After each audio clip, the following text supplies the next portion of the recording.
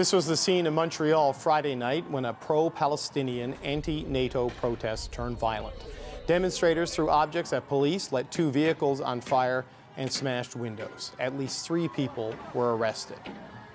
Now, during all of that unrest, Prime Minister Justin Trudeau was in Toronto, attending a Taylor Swift concert with his family.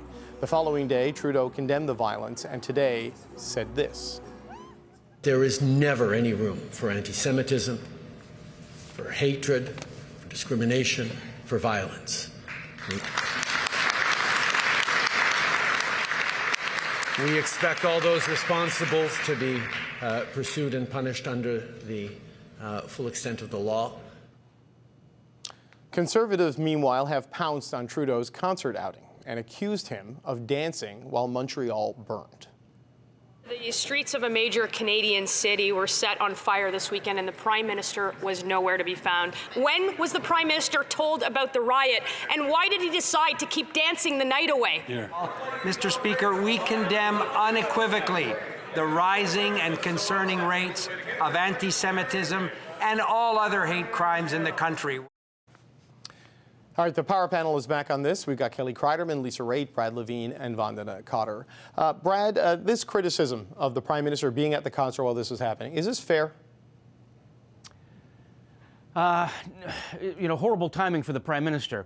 But I think the Prime Minister makes the decision when he goes to concerts and knows full well that he will be, photographed or videoed at it, that there will be some of his detractors who will draw him into a conversation where he should be focused on his work. At the same time, some Canadians might say, let the Prime Minister have an evening with his family. But when you put yourself in the public like that, and it's obviously that he's in the public realm, whether he's at a sporting event or at a concert, he opens himself up to that criticism. Now, whether or not he had an intelligence briefing prior to this from officials that there was planned a large demonstration, I wouldn't want to make that assumption. Let's assume that he did. Then I think that the ability for him to judge whether or not it was going to be compared like we are today, because these demonstrations may, from time to time, get out of hand like the one in Montreal certainly did. So I would submit that the criticism is only fair, only to a certain point. Sometimes I think, depending on whether or not he had the intelligence, he should have pulled back and made that. But he's made these decisions in the past. He's erred on the public persona thing. I don't know why he does it, to be honest with you, because it never lands him well.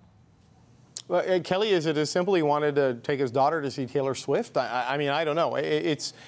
Montreal police are responsible for what happens in Montreal. An event like this, is this a legitimate criticism of a federal politician, do you think? I think he absolutely has the right or the ability to take his daughter to a Taylor Swift concert. I wish I could take my daughter to a Taylor Swift concert.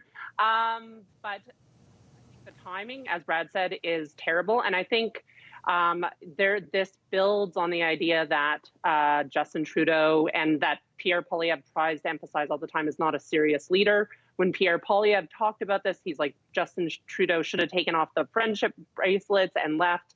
And I think I'm fine with him being at the concert. I think there should have been some kind of quicker statement or quicker leaving the concert, some kind of acknowledgement that he took note of it at some point. The statement didn't come out till midday the next day. I think there should have been, this is his home turf in Montreal as well. I think there should have been a little bit more urgency. I don't think any Canadians begrudge him going to a concert with his family, but I think, this is a concern if this level of violence and protest becomes something that is seen as acceptable or the norm or, a regular occurrence on a Friday night. I think that becomes a big problem. I've been in cities before in Europe where these kind of riots, violent riots, destructive riots become kind of a normal thing. And you have very quickly, you have a very different approach and a different police crackdown.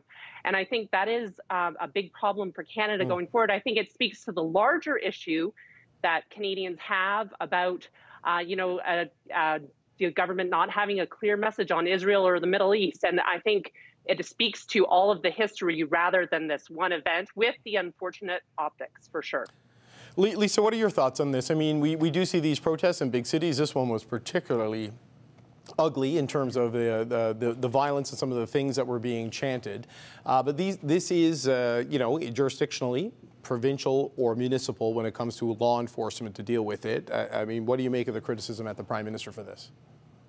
Yeah, I'm not going to yell at you this time, David. So the reality is that I was at the same concert. Full disclosure, I did not see the Prime Minister there. It's a tough situation to be in. I listened to Bob Richardson this morning on a radio show, and he reminded me of the fact that when you're so low in the polls, when you have such a low approval rating, you should be looking at these things through a different lens, because any little thing can become a big thing. I'm not saying this is a little thing. I'm not saying it's a big thing, but anything can actually be blown up to something more than it is. I also think he should have been mindful of the fact that the day before he had made the announcement about the fact that Canada would execute on any kind of subpoena or warrant for arrest for Mr. Netanyahu. And that came really before these. So if there was going to be any reaction to that, he should have been prepared for it. And, you know, the concert was fantastic. I don't begrudge him wanting to take his daughter. I can't say what he should or shouldn't have done in the moment, but they really should be looking at these things more clearly if they want to get elected. Vandana, what are your thoughts on this? I think conversation like this is why so many people don't want to run in politics anymore. With social media, with eyes always on you. Like when I started my political career, I was still faxing things, you know what I mean? So the day kind of ended at a certain point. There wasn't Instagram.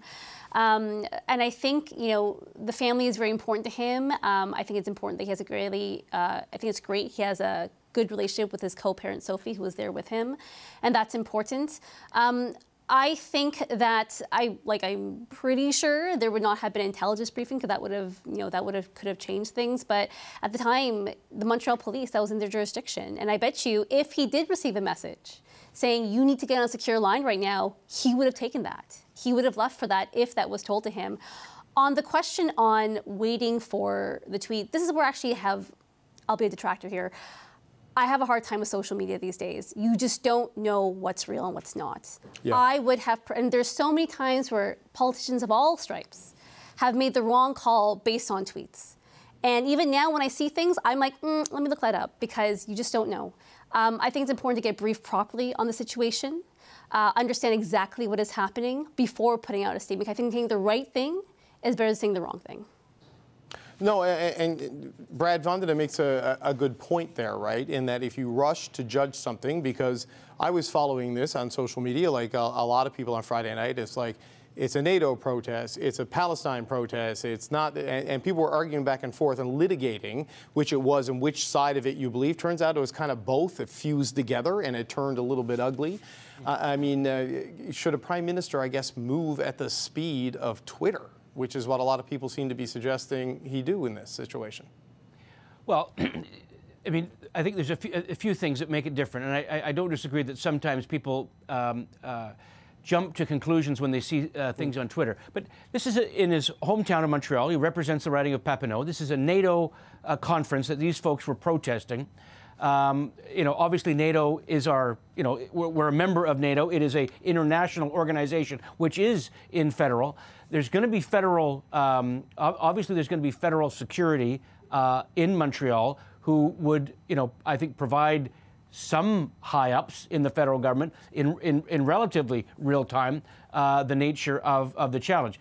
The question we can second guess, you know, should he have left the concert? Should he have, you know, sent a note out quicker? Clearly, after the concert, I agree with the point that, you know, midday next day is too late. You know, we can second guess this, you know, till next Monday's power panel.